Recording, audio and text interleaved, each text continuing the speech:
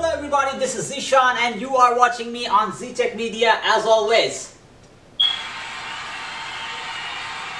Alright, so today we are going to talk about another interesting topic, and today's topic is about 3 S's. Right, this is not what you're trying to guess. This is exactly technology related 3S. Simple Storage Service. This is the name. In short form we call it S3. This is the name which made Amazon AWS. Because of this product, Amazon AWS services and all the other services of Amazon became famous. So look out for more from us in this video on S3. To begin with, let me just discuss a little story about Amazon's cloud computing. By the year 2005 or 2006, nobody actually knew the term cloud computing. So in 2006, what Amazon does is it launched 2 amazing services. These amazing services were renting the computers on rent per hour basis and also renting the storage on hour basis. And these 2 services, renting of computing or computers and storage services, became what we call it today cloud computing. Since its evolution in 2006 from computer rentals and storage services rentals, AWS has emerged.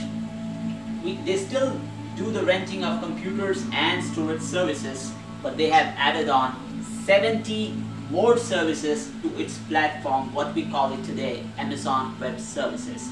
And one of the biggest services they offer, or they has to offer in their cloud computing, is storage S3. So we are going to talk more about S3 today, but before that let me just tell you the kind of services AWS offer are networking services, database services, and also mobile technology related services. More for you coming up. So just now we discussed that by the year 2006 nobody knew what is cloud computing. So what we used to call this particular technology or something like this at that time. So there was a name given to this technology that time known as grid computing. And you can draw a direct straight line from that grid computing till today, what we call it or what known as cloud computing. Surprisingly, with its growth, AWS has had a ripple effect. Like if we drop a little stone in the water, it starts creating waves around itself.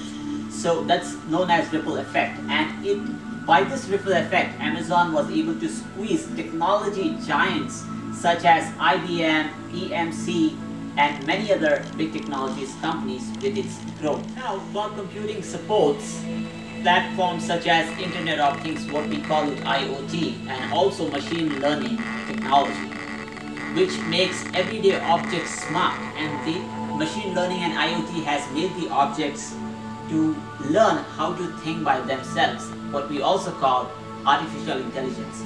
With its growing volumes, AWS has more than 1 million active customers, and they have 2,000 government agencies and 5,000 schools and 17,500 non-profits. And if I talk about government agencies, Department of Defense is one of their biggest customers.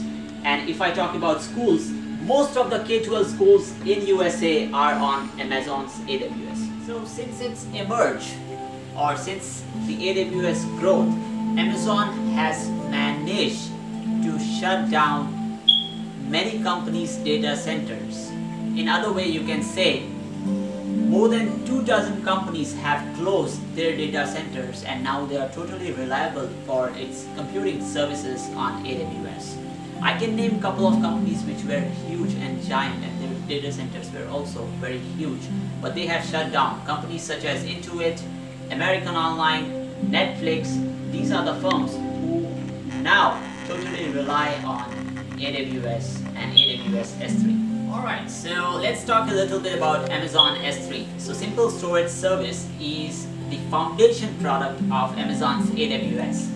When Amazon was launching back in 2006, and once it saw the growth, they have introduced this service in their all those 70 or more than 70 plus services today they have, called Amazon's S3. And S3 is considered as bedrock product of all the services Amazon has to offer in cloud computing.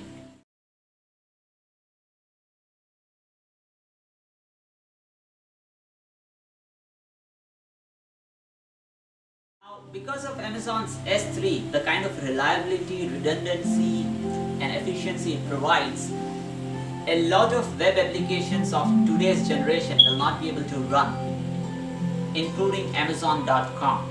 So with this I can just tell you the importance of S3 in the information technology world, or anybody who has cloud computing services. And the way S3 stores the data is on object storage model. We'll talk more about object store model. Alright, so to continue with our lecture today, I would like to let you know that when in earlier days we used to have storage stored in HBSS, which is Hierarchical Block Storage System. Unlike HBSS, the S3 uses independent blocks, or rather you can say buckets, and you can have full control of those buckets within your storage limitations. So let's discuss a couple of advantages of using independent block storage or bucket system storage. You can have high latency, you can have redundancy, and it's very high speed when you are trying to retrieve or upload any storage.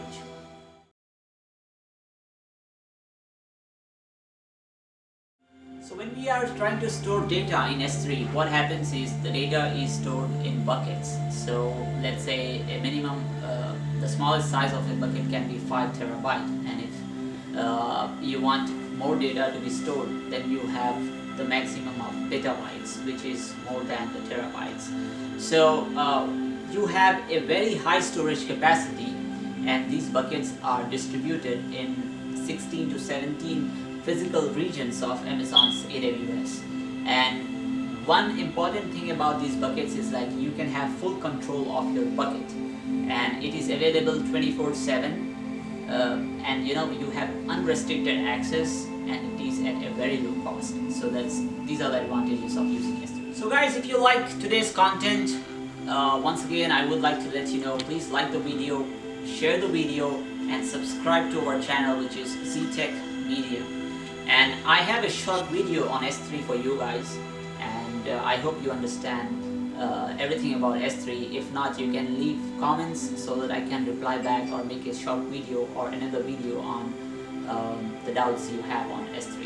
Thank you for watching guys. This is Z again from ZTech Media.